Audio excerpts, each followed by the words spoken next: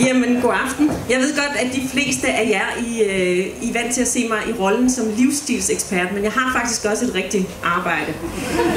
Og jeg er her altså i dag som repræsentant for reklamebranchen.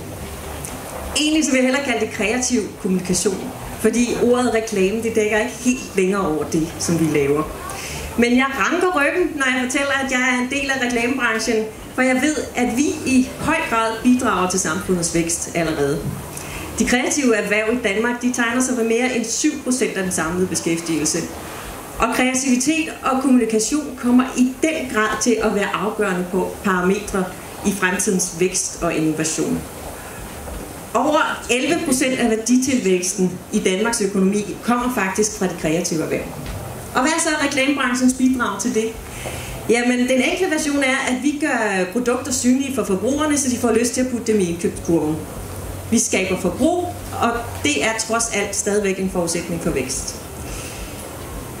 Men vi er også med til at udvikle forretningen for dansk erhvervsliv, som jo er vores kunder. Fordi vi kan se deres produkter fra forbrugernes side. På den måde så kan vi skabe nogle nye services og nogle nye brugssituationer for deres produkter. Og når kreativitet i Danmark i de kommende år kommer til at vokse og udvikle sig, så bliver det netop i lige præcis det der parløb mellem erhvervslivet og de kreative fag. Men det kræver altså, at erhvervslivet begynder at tage kreativitet alvorligt.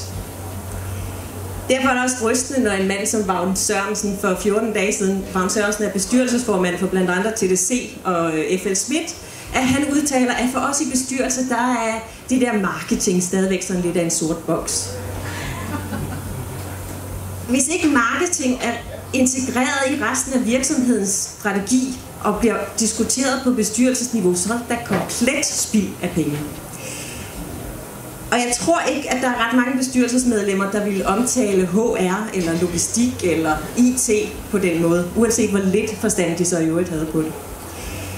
Nogle af de mest succesfulde danske virksomheder i de her år, som f.eks. Lego og Dansk, de har lige præcis forstået at integrere kreativiteten helt ind i virksomhedens kerne. Og de kreative fag kommer altså ikke til at overleve som selvstændige øer i de kommende år. Det vil også være fuldstændig bizart.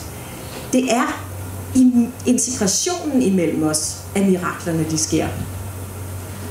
For at vi i reklamebranchen skal bidrage mest muligt til væksten i de kommende år, jamen, så vil vi egentlig bare gerne have de samme forhold som alle andre. Og der er 3 ting, jeg vil pege på.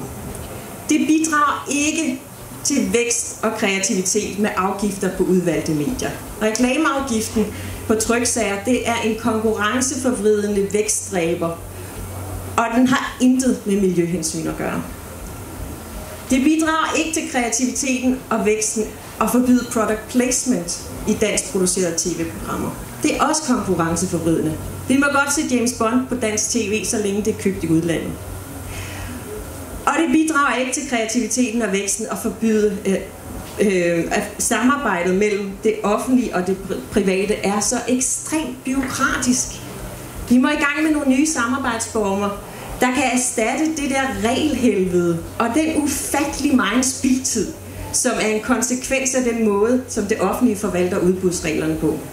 En forvaltning, som koster reklamebureauerne og andre rådgivere ufattelige summer, og som samtidig holder alle andre end de helt store spillere ude af det der udbudsgame.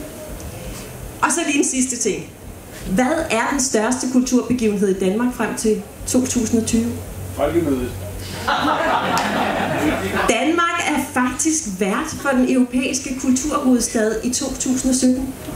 Og det er godt nok, og jeg skal lige huske at sige, at jeg sidder selv i bestyrelsen. Det er Aarhus med Region Midtjylland i hånden, som er vært, men det var altså kulturministeren for hele Danmark, som i sidste måned var nede i Bruxelles og overtage depechen. Det var ikke borgmesteren for Aarhus. Covi anslår, at den her kulturhovedstad den vil skabe 2200 nye arbejdspladser, og at den vil omsætte for mere end 1 milliard kroner i det private erhvervsliv, for de private virksomheder.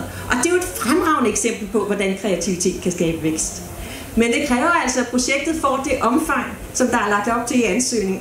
Så hvorfor egentlig tøve med det der statslige bidrag? Pengene de skal sgu nok komme retur til statskassen. Og så vil de tilskuddet faldt altså prompte dengang København var kulturhovedstad i 96. Så hvis vi er enige i, at de kreative fag i de kommende år skal vækste sammen med erhvervslivet, så prøv lige at kigge på, hvor de store produktions- og eksportvirksomheder i Danmark ligger. Kreativiteten skal også meget gerne vækste uden for København. Tak for jeres opmærksomhed.